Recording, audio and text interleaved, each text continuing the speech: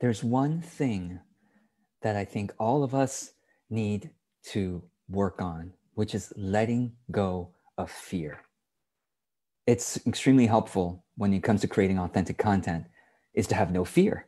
Of course, letting go of fear is also a bigger life lesson for all of us. But let's apply that to your content and to your business. Something that I've noticed in so many people who try to create content and business and everything is just they're so afraid of losing people. Oh, what if I say this and people don't like it? What if people even get offended? But usually you're not trying to offend anybody, obviously. But the irony is that if you were trying to offend some people that you genuinely didn't like, you ironically would probably attract more of your true fans. Now, that's not the way I like to go about it. I mean, that's how some politicians do it. They purposely offend in order to draw forth more of their base of followers. That's not my preference. My preference is more, I'm not trying to offend anybody, but I keep on showing up and practicing what it means to be more powerfully me. And being more powerfully me might look totally different from what it means to be more powerfully you. So as a contrasting example, Gary Vaynerchuk, some of you know who he is. He's becoming a very popular content creator, and he swears a lot in his videos. He says the F-bomb, oftentimes, and other swear words. And he's been doing that for a long time. And when I first encountered Gary V, I was really turned off by him. I really didn't like him. I said, who is this guy? Who's so brash and so forward, and it seems like he's just rough, right? And then I just kept hearing about him from different people, and then I gave him another try and another try and another try, and eventually, I really got to understood. I got to sense into his heart, and I think he has a heart of gold. And once I got to sense into his heart, I'm like, okay, now I get him. Now I see everything in a different light. And now I'm a big fan of Gary V. So that's one example. I mean, another example, Seth Godin is a very different kind of example.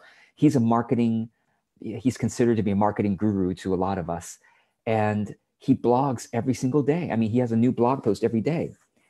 And being a blogger, you're supposed to always put an image to your blog. I mean, come on, common sense. You're supposed to add an image to every single blog post. If you're not adding images, you're losing people. You're not, getting the opportunities of a blog post. Guess what? Seth Godin never puts any images into his blogs. It's just words. So he's bucking the trend, and he's extremely popular. He's extremely well regarded. Now, I'm sure he loses a lot of people, but the people who love him are raving fans, and he has plenty of raving fans. Another example, and I was going to apologize, but especially in this video, I'm not going to apologize. I'm going to bring in Andrew Yang. He is my favorite politician right now. And Andrew Yang has like over 100 policies on his website. Now, you go to his website, you look at his 100 policies, you might really, really resonate with like 2 or 3 of them, let's say. I mean, just as you look down, you might go, oh, this one is really good. Oh, yes, I really agree with that one. But then he has another 97 policies that some of which are probably going to really offend you, really turn people off. So for example, Andrew Yang has been attracting a lot of former Trump voters. He attracts a lot of former Trump voters, people from the right wing. And people from the right wing a lot of them really love Andrew Yang. Andrew Yang, even though he's a Democratic candidate. And they love the fact that he's talking about how automation are taking away jobs. There's no more jobs, and he wants to give everybody $1,000 a month as a freedom dividend. And he makes a really good case for that. Anyway, but recently he reiterated his belief that Planned Parenthood is important because he's pro-choice. He wants women to be able to have abortions if they want to in a safe and affordable way. And of course, some of his right-wing followers said, no, that's it. I can't, right? But he says, no, that's who I am. And then other, of course, more liberal people go, oh, great. Yeah, now I'm. So it's no fear is what you and I both need to practice in our content for a couple of reasons. One is that it's really the bigger calling of life. So I mean, so much of marketing is fear driven, not just trying to make your audience fearful so that they'll buy something, but it's the marketer herself or himself who is so afraid of not making a good impression, or of turning people off, of not coming across as persuasive, of not coming across as pretty or handsome or attractive or whatever, that they just they just perpetuate fear in the world, because there's an energy signature of fear from marketers. And then so consumers who are learning marketers think, learning marketing think, oh, I sense the fear in them, so that must mean that that's the right way of doing marketing. I should also be afraid. And so I should also use tips and tricks and tactics to make people afraid, right? Because then I'll be able to have enough business. There's a core underlying fear that I'm not going to have enough. And so I better do things that are popular. I better do things that manipulate people into doing what I want them to do, to buy. But the thing is, the tricky part of all this is oftentimes, fear does work in the short term. You use fear, you come across with fear to be popular, to use tactics that are attractive and interesting and whatever, and then people do pay attention to you. Oh, or you instill fear into your audience, and of course they pay attention, because the human brain has evolved to pay more attention to negativity, to fear, than to love and to positivity. So we pay attention to, we are more likely to give energy to, oh, what might I lose? Oh, what might I lose out on?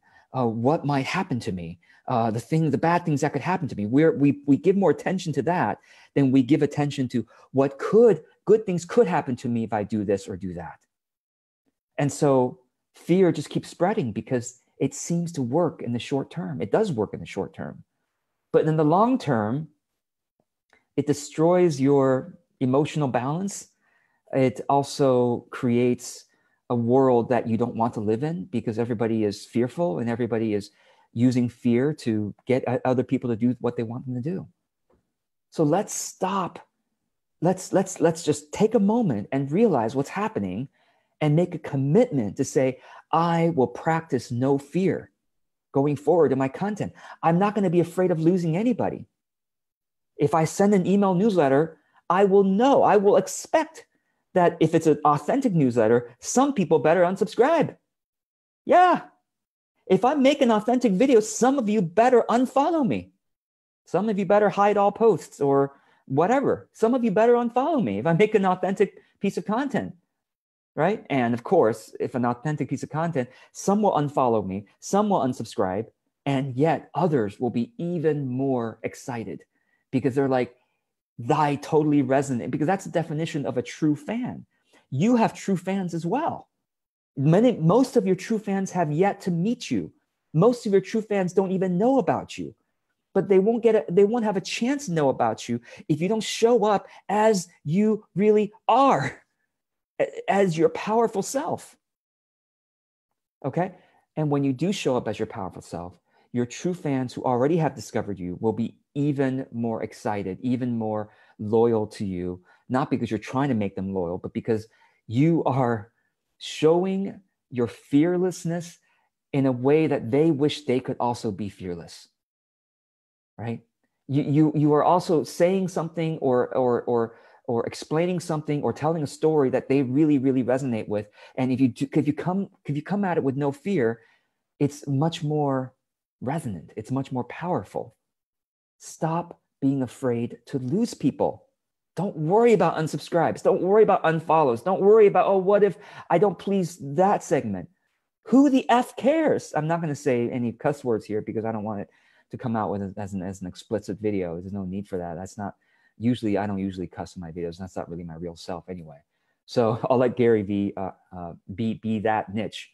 But the thing is, Okay, and you might say, well, how do I show up as my authentic self? It is a journey of exploration. It is not something where you go, one day you're suddenly your authentic self and that's the way you are forever. It is an unfolding evolution of who you are. And who you are in 10 years that's authentic may be different from who you are today. And I might be really different in 10 years than I am today, but I'm continually experimenting and exploring and trying different things to see, is that me? Oh, does that feel right to me? Does that feel true to me? Right? And as I learn more, as I experience more of life, I will evolve and find that, oh, what I thought was me, what I thought was true, what I thought was the best isn't really what I want. I want this instead. And so I will experiment and become more of who I am. Okay. And who I am is always evolving. And who you are is always. So it's a journey. But don't be afraid to publicly show your journey of evolution. And that's really how you do it. You don't wait until you become authentic and then finally show up. You go to 10 years of therapy, figure out your authentic self, and then show up. No. The very point of authenticity is the journey itself. If you think you can go to therapy for 10 years, become authentic, and then show up, the irony is you're trying to find some kind of perfect version of authenticity. And authenticity is the opposite of perfect. It's the opposite of perfect. Authentic means that you so respect the evolution itself. You so respect the journey that you're going to publicly show your journey. That's what it is. So you'll publicly journal in writing. You'll publicly think out loud, like I do. I think out loud on my videos. All right. I frequently, if you've watched any of my videos, you know, I frequently go, oh yeah, I wanted to say this other thing. Oh, but and then I sometimes lose my train of thought. And sometimes my camera goes out of focus for a second. But sometimes I lose my train of thought. And you're like, George, you never completed that first thought because I'm thinking out loud. And yes, it's unpolished. Yes, I lose people. But this is actually much more fun for me. I really enjoy being able to publicly bring you along in my way, in my process of thinking, in my evolution. You get to see my evolution over the years. And guess what? Your true fans also really appreciate seeing your evolution, because your evolution is the evolution they themselves are going through. That's the definition of your true fans. Part of the definition is that they are growing in the ways that you are also growing. Now, you may be a step or two or three ahead of them, and that's why they admire you, and that's why they follow your content. But they want to see what's more interesting in a movie or in a theater production. Somebody shows up, they're perfect, and you see a perfect life, and then the end of the movie, you're like, that was boring, right? What you rather see is somebody show up as they are and become much better, or at least transformed over time. That is a much more interest. That's what everybody wants to watch. So why are you trying to show up perfectly? It's boring. Ironically, it's ironically more interesting for you to publicly document your journey, to say, okay, I'm working this through right now. I'm trying to describe my experiences right now, right? I'm working this through, and as I've said in other places, there are 3 stages of content. And you might Google 3 stages of content, George Kao, and you can read that. So, but I'm talking about the stage 1, which is most of your content is going to be stage 1.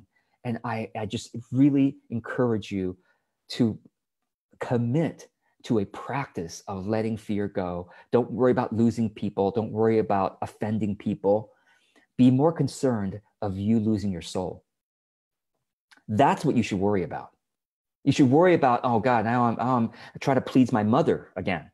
Now I'm trying to please my 3rd grade teacher. Oh God, now I'm trying to please my client. Okay? You don't have to please anybody. Don't create content for anybody's approval. Create content because it is a journey of exploration that is important for your soul. And it happens to be that as you explore, your true fans really enjoy your explorations. Now, you also need to, of course, learn how to distribute your content. My favorite way of distributing is through Facebook ads, as I've said many, many times. My second favorite way of distributing is through joint ventures, I'm going to be teaching a class on that in a couple of weeks. So I'm excited about that. So distribute through Facebook ads and distribute through joint ventures. If you don't know how to do those things, I think it's behooves of you, if you care about your business growth, you should learn about those things, whether from me or for somebody else. And then as you distribute your content well, you should keep coming back to no fear, showing up with your powerful self. Don't worry about losing people. People are going to hate on you. Some people will, but for every one person who hates on you, there's going to be 3 more true fans that are either silently or publicly saying, you go, girl, you go, guy. Okay? So be fearless in your content. Forget losing the people. See, here's the thing about losing people. Many of them, some of them actually do come back to you years later because they'll keep hearing about you. Just like I said about Gary Vaynerchuk, I used to hate him. I used to like, oh, I really hate his strategies. I really hate the way he is, the way he shows up. I can't stand him. And then I kept hearing about him and I kept giving him another try and another try because people say, oh, you got to check him. I got to check him out. Okay, I'll check him out. And then eventually I'm like, this guy's brilliant. And this guy has a heart of gold. This guy is amazing, right? Same thing with Seth Godin. I'm like, yeah, man, he writes too much. I don't know. But then I keep hearing about him, oh, wow, this guy is really, really amazing. Heart of gold, et cetera, et cetera. You have a heart of gold too. So don't worry about losing people. Some of them will eventually come back as they keep hearing about you. But the ones who don't come back, they're not meant for you. And here's one more thing I forgot to say. I think it's really important, is why are we so greedy about, oh, I have to please everybody? You think about it this way. Trying to please everyone is actually really greedy because you just want everybody's attention.